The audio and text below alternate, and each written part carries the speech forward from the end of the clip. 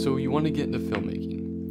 Maybe you have a great idea for a movie, or maybe you want to start a YouTube channel. Maybe you're like me and you want to take a freelancing career into something bigger and start your own production company. Whatever your reason is, there are a few things you need to know before you make the jump into buying all this gear and like getting really involved in the art of filmmaking. Now, to be perfectly clear, I've only been on this journey seriously myself for the past few years here, so take what I say with a grain of salt. But if you do want to stick around and listen to a young college kid talk about his experiences, I mean, I've been doing video for over the past decade now. I think I have some value here to help you who are just starting on this journey start right and take some good first steps. Starting off with everybody's favorite thing to talk about, of course, that is gear. Now you'll see everywhere online that people say that the best piece of gear for you, the best camera for you, is the camera you already have, and for most of you that's going to be your iPhone. And while undoubtedly this is true, I mean, cameras and smartphones have gotten so good so quickly, especially in the past few years, that the actual image quality, they can shoot 4K 60, the image quality you're going to get out of a phone is not that much different than what you'll get out of a DSLR or a mirrorless camera. Of course, there are differences between them, but if you wanted to pick up your phone right now and start shooting, you absolutely could. Through my own experience and my own psychology, I've learned that actually investing some of your money into a dedicated video camera can do wonders for helping spark your creativity. And I know it sounds a little bit weird here. Putting money towards something that you're going to use in this craft, whether it be a camera, lights, whatever, instead of using what you kind of already have laying around, although it's maybe not as economical, I really do believe that it'll serve as fuel for you to get your money's worth of that product. It'll really be kind of a backbone for you to create with. It's a lot different shooting with a, with a Blackmagic Pocket Cinema camera, 6K. It's a lot different feeling shooting with that than it is shooting with your phone. And maybe the image quality isn't that different. A lot of this is really just achieved through lighting. You can get something that looks as good as this through just simple $50 DIY lighting. I'll do a video on that in the future. The camera isn't really what matters, but the investment that you're making towards it and what it has to do with your psychology, it does matter. Filming something on a dedicated video camera will be much better for you to create on than your iPhone. With an iPhone, you have the endless world of distractions of social media, with text messages, with any of that stuff coming in, and really I think it's just a huge distraction from what you're actually trying to get out of filmmaking.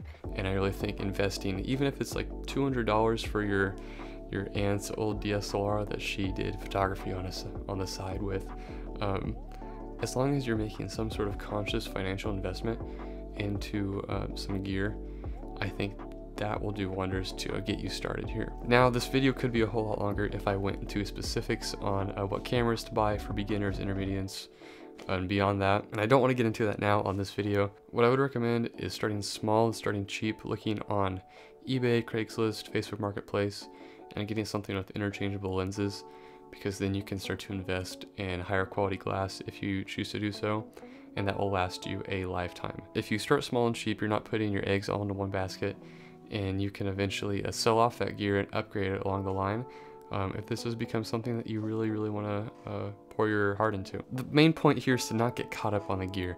It's important, and it's important to make an investment that will push you to get your money's worth and to actually go out and create, but don't go overboard when you're first starting. $100, $200, $300, probably the price range you want to look in when you're first starting out. So you have this gear now. Maybe it's a camera and a microphone, lights. It could be any of these things.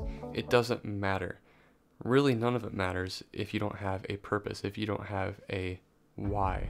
Now, I do realize this is sounding a little bit wishy-washy and existential, but truly, if you don't have a why, what you're doing really doesn't matter. A lot of people want to become a YouTuber, filmmaker, content creator, any of these things for kind of the wrong reasons. Usually it's just because it sounds and looks cool. And I know this because I was there exactly. Back when I was a little kid, I used to start channels about Clash of Clans, or I did videos even on this channel about Halo 5 and Destiny.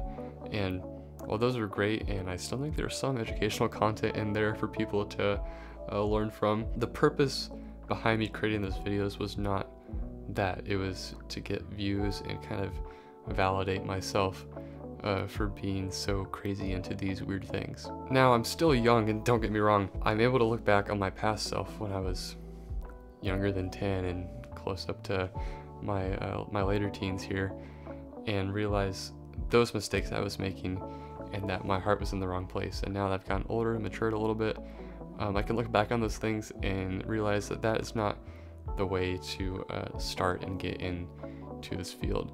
And I'm sure as I mature more, I'll be able to look back at myself now and be like, what were you thinking?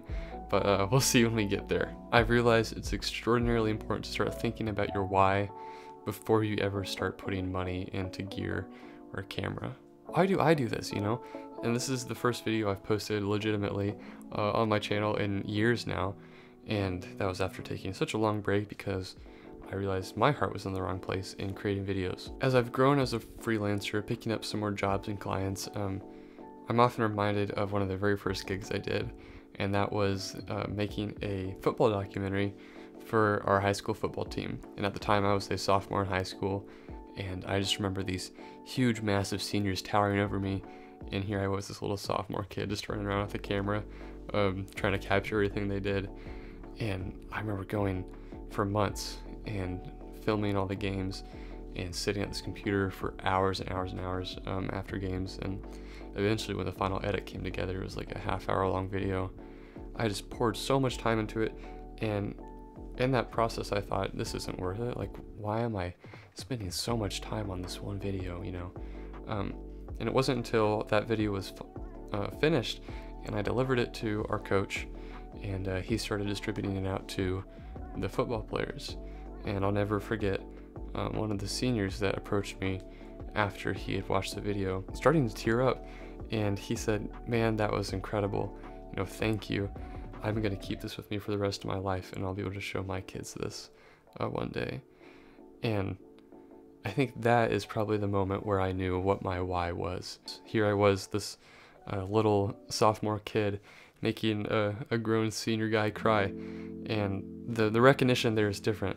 And my why had shifted from getting X number of views, getting validation by my friends, to creating a thing that can positively impact somebody's life, that can evoke emotion.